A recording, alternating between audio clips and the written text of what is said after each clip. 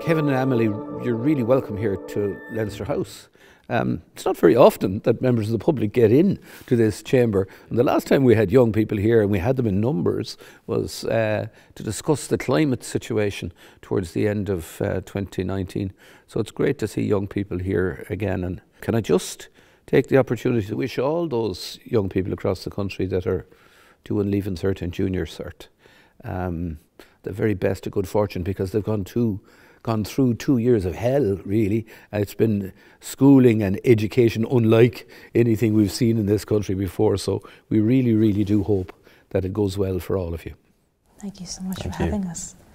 Yeah, it's been a challenging 2 years, but look, we're nearly at the end of it now, so it's fantastic. And I suppose I wanted to ask you that, especially over the last 2 years, I've particularly observed a lot of young people having an increase in interest in politics, especially around the Leaving Cert reform, I think. So can I ask how this interest can be encouraged in young people to get involved in politics?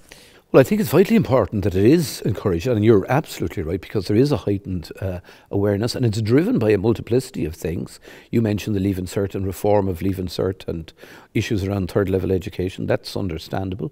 But I think there's a real passion among young people about issues around climate change and some of the social change that we've seen affected in Ireland in recent times. How can that be harnessed?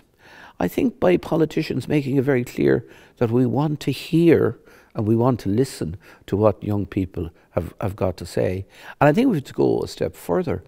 I think we have actually got, as politicians in the system, to work to get more young people actively involved in politics, but also in electoral politics, because we're too old and too grey and too male in this place, and we need to see a lot more young people coming forward and offering themselves for election.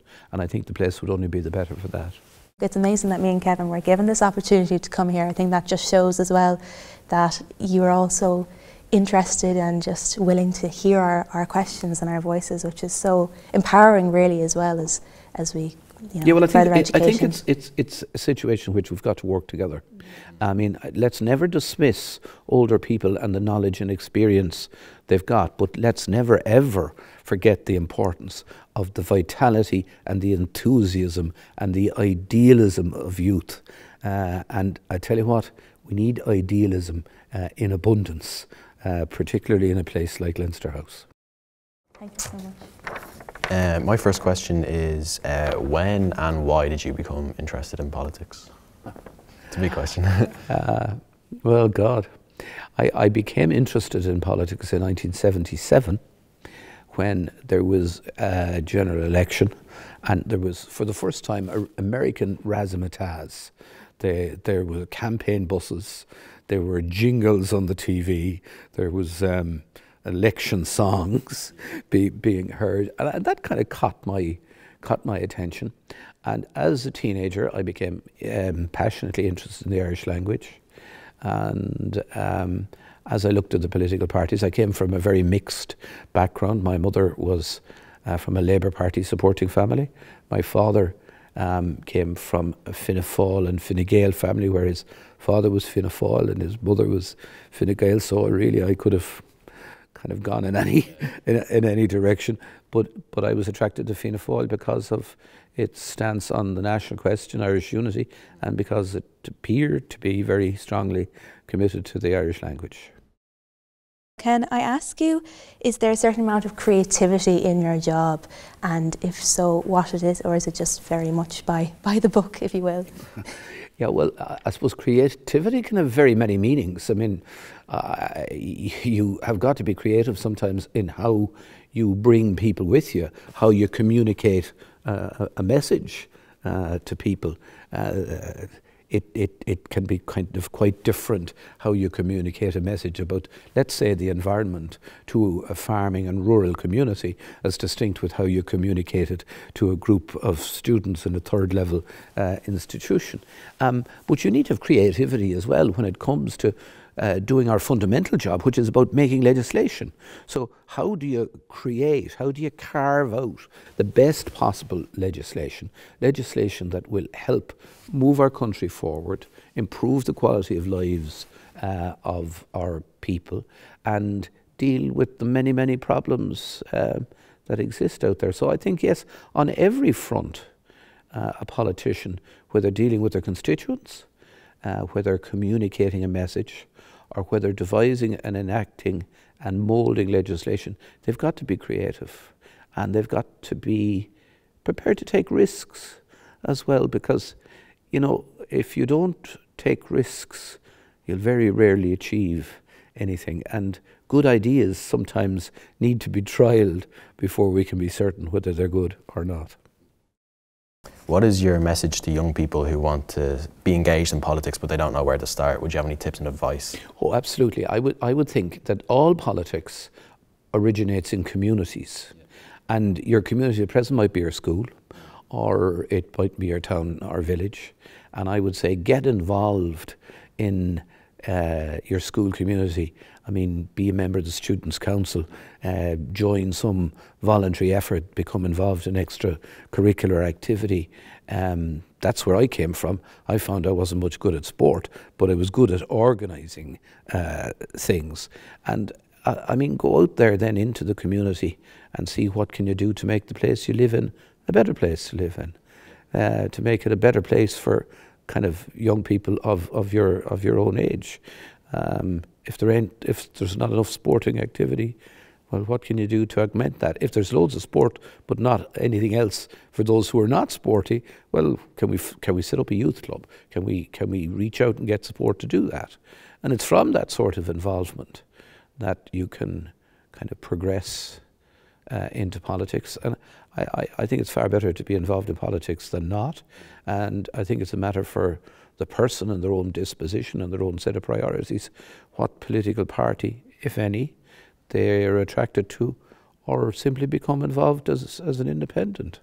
Yeah. Right across the country in councils and here in the Dáil and in the Seanad, we have outstanding people who are independents, just as we have outstanding members of political parties.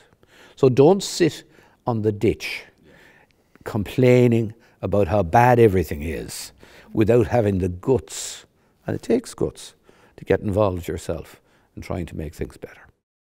You visited the Ukrainian president just last week, I believe, and I can see there you're wearing the Ukrainian flag as well on your suit there. But I wanted to ask, with so many Ukrainian refugees now taking refuge in Ireland, we cannot forget the Ukrainian refugees who are now continuing their studies in Ireland. I read an article this week about 3 particular students who are now taking up their studies in the Royal Academy of Music here in Dublin and are continuing their musical studies in violin and in piano. And how do you think their creativity and their musical influence will have an impact on us, on Ireland? Because I think what has happened is just, it cannot be forgotten that there's people coming here and continuing their studies. I think there's a couple of aspects to that. First and foremost, right throughout the country, Ukrainian families are arriving and they're looking to gain access to primary schools, to secondary schools, to universities. I've an involvement in education in my constituency, and I have a simple message that I've communicated to the schools I'm involved in, that we might be full, but no matter how many Ukrainians turn up, we've got to find space for them. We've got to include them, because their circumstances is unlike anything any of our students have ever experienced. In terms of their performance within the education system, whether it's in the world of music, and there are hugely talented Ukrainian musical artists, I think they're going to enrich the schools and the universities and the arts colleges, because their experience will inevitably temper their attitudes, their imaginations, their ambitions, and the type of work that they will produce. You can't emerge from the middle of a war zone without seeing the world differently, and whether you express that vision in the form of paint or sculpture or music or poetry or writing, it's inevitably going to be impacted. What's your favourite part of your job, your favourite aspect of the job? Oh, This is my second term as Ceann Comhairle. In the first term, we had a minority government. We were in a situation where it was very important to bring people together from all sides, because you could only get legislation through if both government and opposition worked together. So I really enjoyed that sort of trying to build collegiality, and at the same time trying to reform how we do our business here, trying to move the methodologies and the systems into the 21st century, while at the same time retaining that which was good from the past. There's another aspect to this that is behind the scenes and was absent during COVID, but it's what I call parliamentary diplomacy.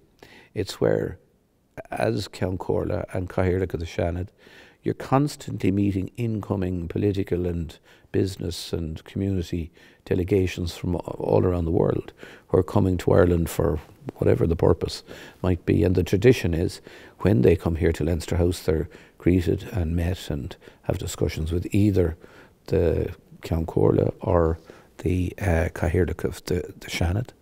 And that can also then give rise to reciprocal invitations. So it was arising out of our invitation to President Zelensky to talk to us here virtually, that I got an invitation to go to Kyiv. So that sort of interacting with international delegations and other parliaments and politicians, and finding areas of common interest where we can work together to make things happen. I have a podcast called Talk About It, and I asked this question to everyone that I interview, and I was very intrigued when I heard that I was going to be interviewing you to ask you this question, and that is, what is a quote that you live by or you particularly enjoy, and why? Do unto others as you would have them do to you. Okay. Can I ask why that one, why that in? Because it is fundamentally about respect. And if you respect other people and show them respect, you'll get that back in spades. And if we respected each other while we work together, we'd achieve far more than if we're simply trying to steal a march or get a step ahead of the other person. There's phenomenal power in collective action, and you only get collective action when you have a willingness to cooperate, and that comes from having a sense of mutual respect. What do you think are the main challenges for the youth in Ireland today? I think that you're going to emerge from your secondary school and from college or from apprenticeships into a world and a land of opportunity. This country has shown amazing resilience. We've had some dreadfully deep recessions, but we've come out of them stronger and more determined. Who'd have thought, after 2 years of the plague of COVID, that we'd find ourselves here with full employment? We need 50,000 workers to come into this country to help us develop the construction industry. 50,000 workers. That's a huge number of people when you consider that our workforce is only 2.3 million. And I think for young people emerging, there's been parents of my generation have wanted our kids to think only about university and academic pursuits. We need to cop ourselves on and realise that not everybody needs to be teachers or scientists or doctors or whatever, that it is every bit as good, will give us good an earning, good an income, good a quality of life, to be a really good plumber or a really good electrician. And we need to encourage our young people to look to apprenticeships, look to self-employment, look to becoming young entrepreneurs. Gosh, look at the number of young people, say, in the information technology area, who have become not just Irish leaders, but world leaders. Look at the Collisons. Look at Paddy Cosgrave, for example. I mean, there are lots of people out there that have distinguished themselves through developing their natural entrepreneurial skills. Are there any initiatives within your own constituency, South Kildare, to encourage and support creativity for young people? Yeah, we have a very good arts programme running there. We have a very good county ETB where Wicklow and Kildare are joined, and there's a big focus on youth work and youth facilities. We have Kildare Youth Services working in many centres across the county. And I think schools themselves are now realising that it's not just enough to teach a curriculum kind of 9 to 4, but that they need to give added value to their students, so that in Kildare town, for example, where I live, our school is now teaching Mandarin as an option. In a primary school I'm involved in, they've established a chess club. So younger kids come in and learn chess, which is quite a skill to accomplish, and it'll help them in later life. So yeah, I think there's a realisation that sport is vitally important, but that not everyone will be interested in sport, and that they are every bit as entitled to be looked after and provided for as the sportsmen and women. There are so many films, like Kevin did a short film this year called Sunday, and as well a more popular feature film is The Iron Lady, and these films concentrate on like political stories. So do you think these political stories and films should be encouraged, and do you think that more people will get interested in politics or the history even of politics through these films? Well, look, I've yet to see Kevin's film, so I'll tell you whether that's helpful after I've seen it or not. But I suppose dramatisation of political events and all of that helps to tell the story of politicians and what they're setting out to achieve. I think the commonality of the appearance of politicians in kind of series and dramas and what have you tend to focus on the roguishness and the duplicity that goes on in politics. And you very rarely get to see in the world of cinema or TV the sincere sort of politician, the person who is a conviction politician who got involved in their parliament, whether it's Westminster or the Duma. Well, there mightn't be too many idealistic ones in the Duma, but wherever it might be.